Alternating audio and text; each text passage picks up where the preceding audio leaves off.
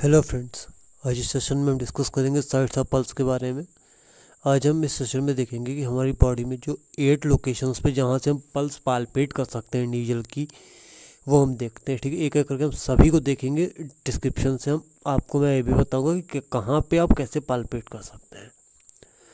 Introduction: it is a थ्रोम्बिक sensation that can be पाल्पेटेड over a peripheral artery.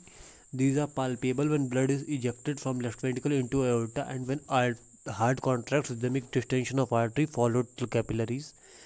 The pulse can be palpated anywhere from where artery passes over a solid structure such as bone or cartilage.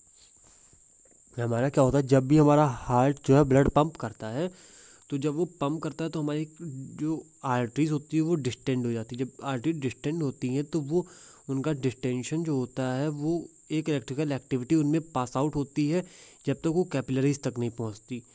वो arteries जहाँ जहाँ से pass out होती हैं वहाँ वहाँ पे उनको हम फील कर सकते हैं पल्स को। ठीक है, तो जब आर्टरीज मेनली हमारे किसी बोनी स्ट्रक्चर या कार्टिलेज के ऊपर से पास आउट होती है वहाँ पे हम मेनली इजिली पाल्पेट कर पाते हैं। ठीक है, हम स्टार्ट करते हैं, एक एक करके हम देखते हैं। 8 sites of pulse: temporal pulse, carotid pulse, brachial pulse, radial pulse, femoral pulse, popliteal pulse, posterior tibial pulse, डॉर्सालिस pedis pulse. हम एक एक करके 8 को देखेंगे।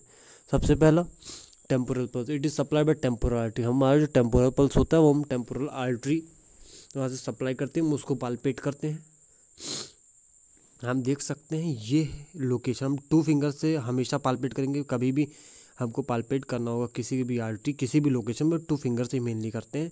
ये एरिया देख सकते हैं हम आई के लेटरल पोजीशन पे साइड में हम पाल्पेट करते हैं टेम्पोरल पोजीशन। ये हमारा एरिया देख सकते हैं आप लोग, ये इस जगह पे हम पाल्पेट करते हैं। ये हमारी टेम्पोरल आर्टरी है, यहाँ पे हम पाल्पेट करेंगे मेनली।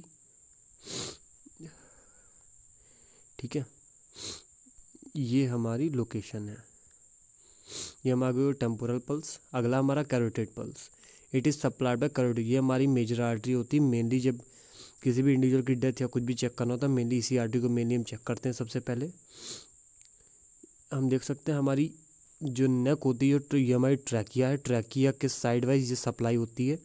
ठीक है, ये देख सकते हैं हम इंडिविजुअल के साइड में इसे पाल्पेट कर रहे हैं। इस एरिया से हम इसे मेनली 3 फिंगर से यहाँ पे देखिए पाल्पेट कर रहे हैं, ये इजीली पाल्पेट भी हो जाती है। अगला हमारा brachial pulse, it is supplied by brachial artery. हमारा ये ब्रेकियल पल्स होती है, हमारी ब्रेकियल आर्टरी सप्लाई होती है। हमारा ये जो हैंड का लिटिल फिंगर वाली साइड होती है, इस साइड पे मेनली जो हमारा ये एल्बो होता है, एल्बो के साइड पे हमारा ये जो लिटिल फिंगर की साइड होती है, यहाँ पे ये इस साइड पे हमारा एल्बो के एक कॉर्नर पे इनर साइड पे मेनली हमें पाल्पेट होती है इजली। मेरा मतलब ये है कि जो आर्टरी होती है ब्रेकियल आर्टरी, ये मेनली हमारी हैंड के इनर एस्पेक्ट ऑफ एल्बो में मेनली इजली पाल्पेट हो जाती है। ठीक है, अगला radial pulse, it is supplied by radial artery. ये हमारी थंब के साइड पे प्रेजेंट होती है, हम वहाँ पे इजली से पाल्पेट कर पाते हैं, जैसे हम पिक्चर में देख सकते हैं। अगला femoral pulse, it is supplied by femoral artery. हम देख सकते हैं पिक्चर में ये हमारी फीमोरल आर्टरी सप्लाई होती है, यहाँ पे हम इसे इजीली पाल्पेट कर पाते हैं। ठीक है, ये देख सकते हैं हम इंडिविजुअल यहाँ पे पाल्पेट कर रहा है, इससे हम इजीली समझ सकते हैं कि इंडिविजुअल में हम कहाँ पे पाल्पेट करेंगे। अगला हमारा popliteal pulse, it is supplied by popliteal artery. इस पिक्चर में देख सकते हैं आप कि लोकेशन कहाँ पे हम पेशेंट में पाल्पेट करेंगे।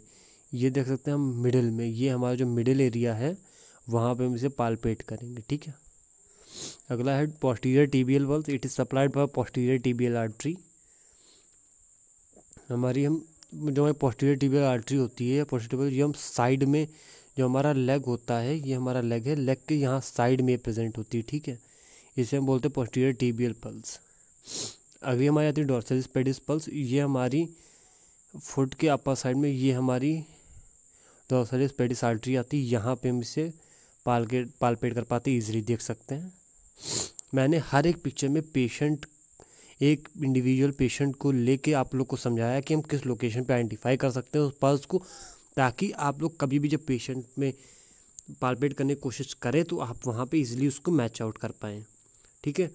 अगर आप चाहो तो इस सभी पल्सेस को आप अपनी बॉडी पार्ट्स पे अप्लाई कर सकते हो, अपनी सारी पल्सेस को आप उन लोकेशंस पे पाल्पेट कर सकते हो। आज का सेशन यहीं पे एंड करते हैं। Thank you.